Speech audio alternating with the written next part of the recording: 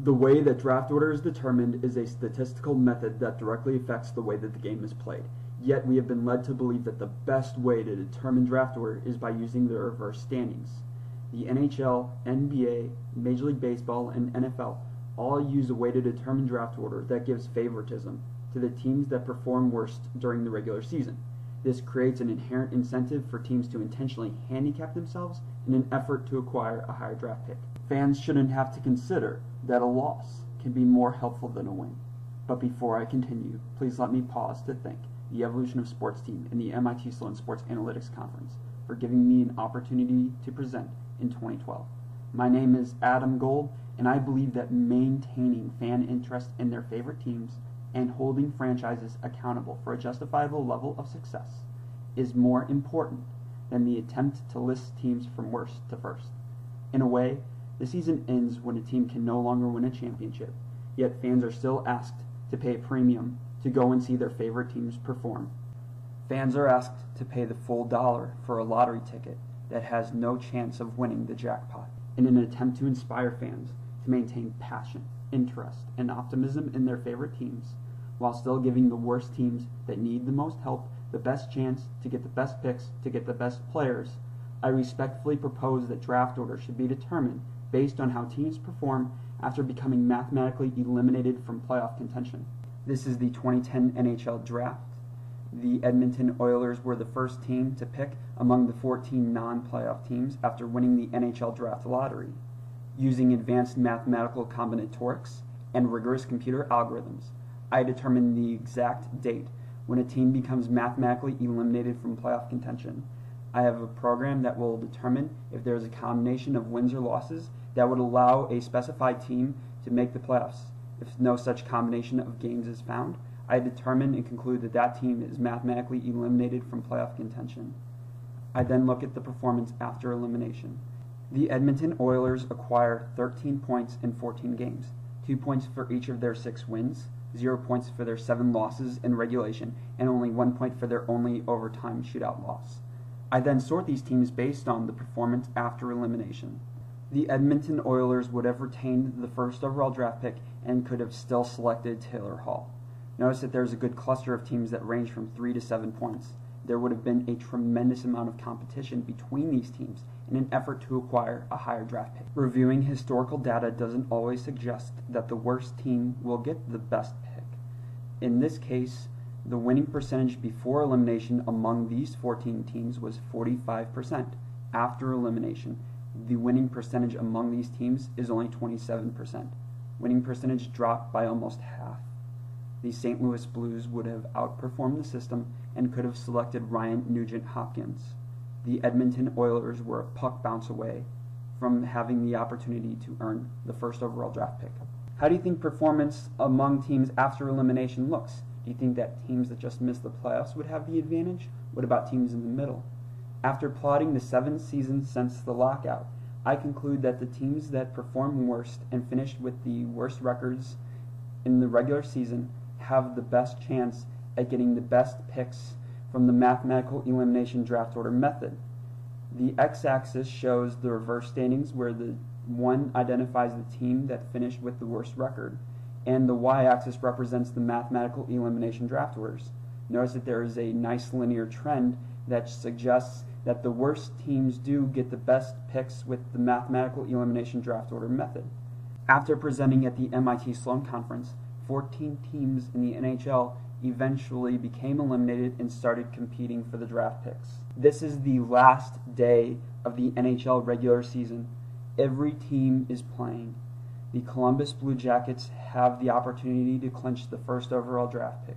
The Oilers can catch the Blue Jackets if they lose against the Islanders, and if Edmonton can stop Vancouver from winning the President's Trophy for the best record in the regular season. On the final day of the regular season, 8 of these 14 teams played each other. Columbus plays the Islanders, Toronto plays Montreal, Anaheim plays Calgary, and Tampa Bay plays Winnipeg. These games will have tremendous impact on the final draft order. Columbus beats the Islanders to clinch the first overall draft pick. The Montreal Canadiens beat the Toronto Maple Leafs and could have jumped into a top 5 draft pick. Calgary beats Anaheim, and that would swap picks with the Ducks. Tampa Bay beats Winnipeg and moves into the top 10. Do you know what else uses a subset of games to rank teams? The way that a championship is awarded. If a championship can be awarded based on the result of a subset of games that have injuries, variability, and inequities in scheduling, then draft order can be determined with comparable dynamic mechanics. If Kobe Bryant gets hurt in the playoffs, they don't stop the games and wait for him to heal to start up again. The team that finishes with the best record in the regular season can be eliminated after 4 games. The worst team should have the capacity to win 4 games or so to get a top 5 pick. Within 15 to 20 games, the strength of schedule among eliminated teams becomes a factor, but there's a bigger problem. Teams are getting into the playoffs and getting higher playoff seeds because they are competing against teams that aren't playing to the level that they are capable of performing. We need to fix the playoff system first. To keep fans interested in their favorite teams and make sure that the value of win is greater than the value of loss even before elimination, there are supplementary rule changes that can be used. You can change the way that you use a tiebreaker. The tiebreaker can be whoever has the better record. The tiebreaker can be whoever has the worst record. You can give preference based on the team with the tougher strength of schedule after elimination can be given the tiebreaker preference. To keep teams trying to win even before elimination, you can also add whatever streak a team is on just before they become eliminated. So if a team wins 2 games and gets knocked out of the playoff contention, those 2 games can be applied to post-elimination performance. Typically, a team becomes eliminated when they lose. You can have a loss forgiveness for just 1 single loss without compromising the integrity of the post-elimination draft order. Additionally, you can change the trade deadline. Rather than having one fixed time where no team can trade after that period, you can have it so that once you're eliminated, you cannot trade, nor can you have waiver priority. Once you're eliminated and you compete for the draft picks, you can no longer improve your team. Rather than having one day with national media attention where fans will be checking in throughout the day to see if there are trades, we can make that process several weeks long. Leagues can implement a system very similar to the NBA draft where only the 3 teams that perform best after elimination get the top draft pick.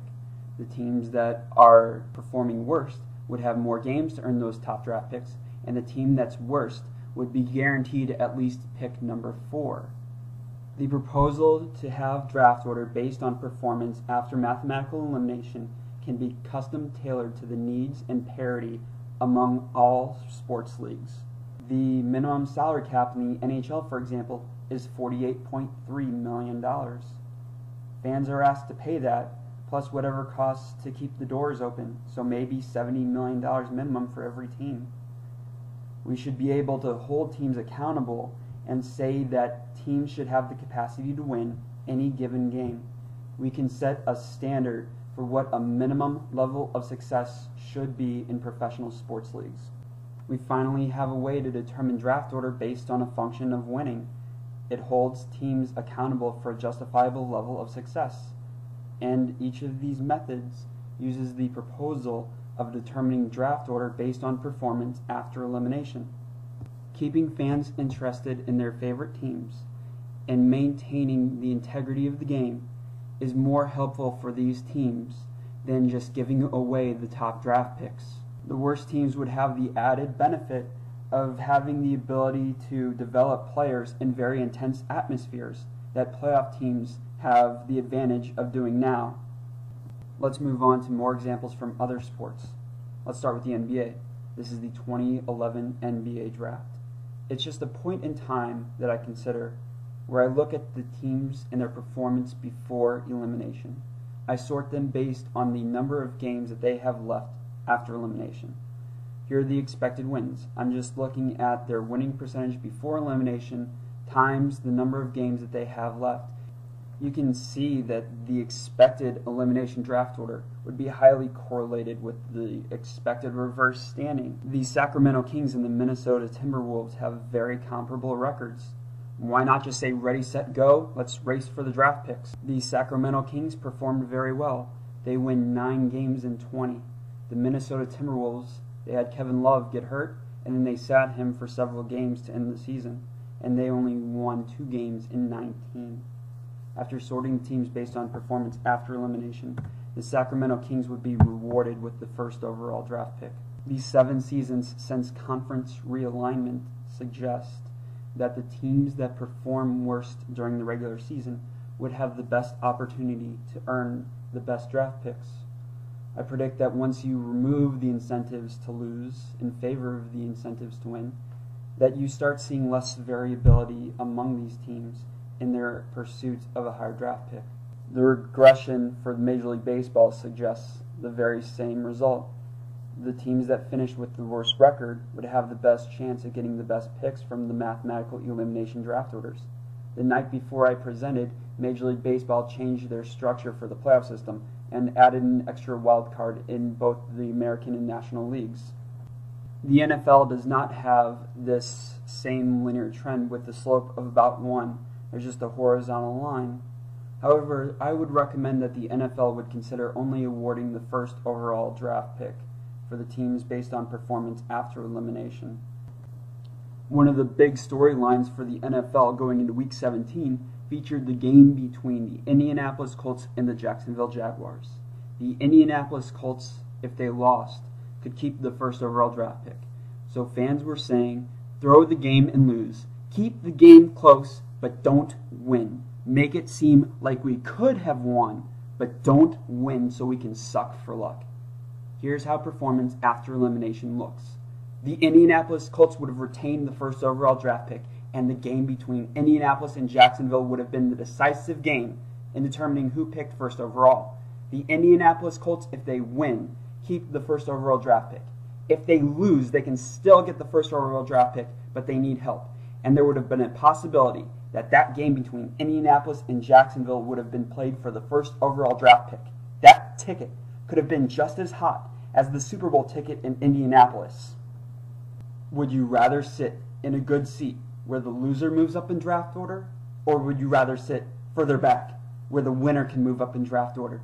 There are no more easy games for teams trying to clinch a playoff spot, or move up in the seeding, or clinch home ice advantage, home field advantage. You are playing against teams that are trying to improve for the future at your expense. Players are competing for a future teammate. The Cold War between rivalries within conferences and divisions is over. You don't need to have 2 teams that are very good to be updating that rivalry over time.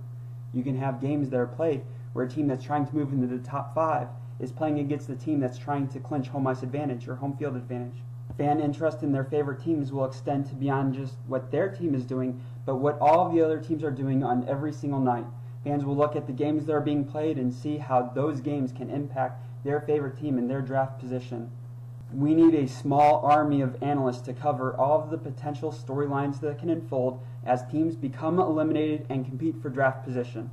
However, all of these storylines will have one major theme: win. Win at any cost. Do whatever it takes to win every single game. Please let me state how proud I am to submit enriching research that has the potential to initiate an era where teams make their pursuit of winning unlimited. Fans within communities, fans among cities, fans across sports can unite together for one common purpose. We should never have to consider that a loss can be more helpful than a win. It is possible to elicit intense competition between teams every game of the season while still giving the worst teams the best chance at the best picks, at the best players. Franchises that endure poor seasonal performance should not accept considerable rejection and departure from supporters. Although the teams with the most losses receive the highest draft picks, the promise of future success by losing in the present creates a false sense of security. The current method yields the distressing paradox where success and failure become synonymous. It is possible to give teams that need the most help the best picks based on a function of winning. Sports leagues should consider my formula to create competitive draft orders and inspire fans with passion and optimism. If you have any questions or comments, I invite you to contact me by email, at winningunlimited.com.